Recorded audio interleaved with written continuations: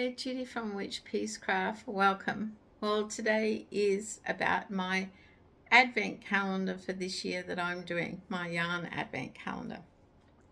First of all, spoiler alert, it is the advent calendar from My Yarny Corner in the UK. Now, today is the 2nd of December, but I'm in Australia. So if you're in the Northern Hemisphere and haven't opened day 2 yet, you might want to look away, although I will probably just be showing you my progress on day 1. So, My Yarny Corner Advent, I purchased, it arrived in plenty of time in this little box, so I've had it a while waiting, and it's all laid out, numbered in little bags like that. There's no note or card to share with you, but I'm about to share the yarn with you. So I take out day 1, where's the packet, open it, and then I hand it to Thing, who either winds it into 1 ball or 2 balls, depending on what I want for my project. And he gets to keep the little lolly that's inside. He can eat that while he's winding the yarn for me.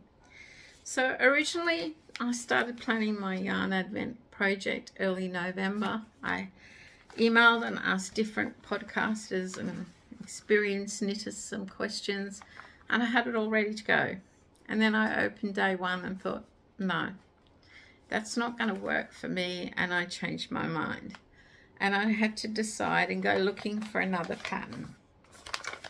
So the pattern I chose, I had bought earlier in the year. It's a Stephen West pattern, and I got 35% off in his birthday sale. I bought it with the plan in mind of making it my 100-day project in 2024. But I've decided it will suit this yarn and my idea of what I plan to do. So here it is. It is the Rain or Shine Blanket by Stephen West. Now, the reason I like this is because it's actually DK weight, but you achieve DK weight by holding 2 fingering yarns together. Use a 4.5mm knitting needle. I am using my 4.5mm Chai Goose. I did the swatch and I'm happy with it, and I've continued on. So my plan is to I started with the swatch. I'll just fold it over. There are old, yarns from last year that were left over from an advent or minis. You will see my little flower tree over there that's got leftover advent yarn and minis. And I plan to keep putting them in this blanket till I've reached the size I want or the colors I want.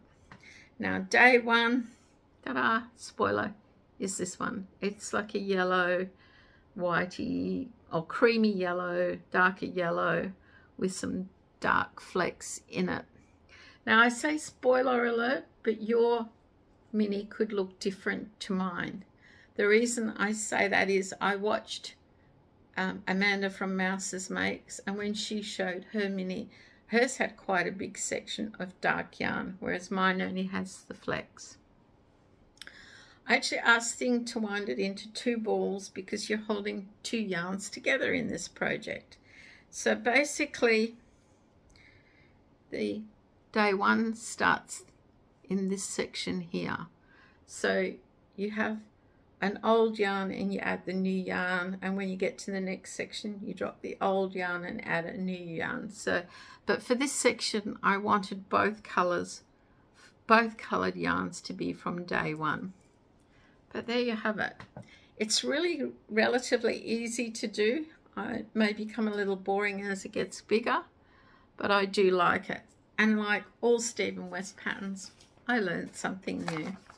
I learned to do the I-cord tab cast on. I've done I-cord before, but I've never done I-cord tab, and I've really enjoyed learning that. And I do like this pattern. So I think it's one of his easier patterns, and with all the different colors that I have used so far, I think it looks pretty good. Now, Advent. Some people buy a lot and do more than one. Some people don't like them at all. This is my 2nd year of doing an Advent. And I can't say I'm a big fan, and I'm wondering if it's because it is fingering weight yarn or 4-ply yarn. I am an 8-ply DK girl. I really like it, and that's probably why I like this pattern, because by holding 2 together I get a DK weight. I have difficulty picking a pattern without knowing what colors I'm going to have, and maybe that's just the Taurian in me. I'm very set and systematic in what I do. But that's just me. Do you do advents? Do you like advents? Are you doing one, and what pattern did you pick? Let me know in the comments below. I've lost a bit of YouTube mojo at the moment, but hopefully it'll come back soon, because I do have some plans for 2024. But I won't be doing daily advent openings because there are so many people doing them.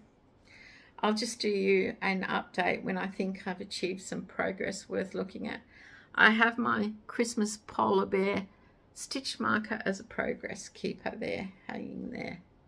So yes, advents, yes or no? Let me know in the comments below. Okay, until next time, stay safe, stay well, and remember, it's only 23 days to Christmas. Bye for now.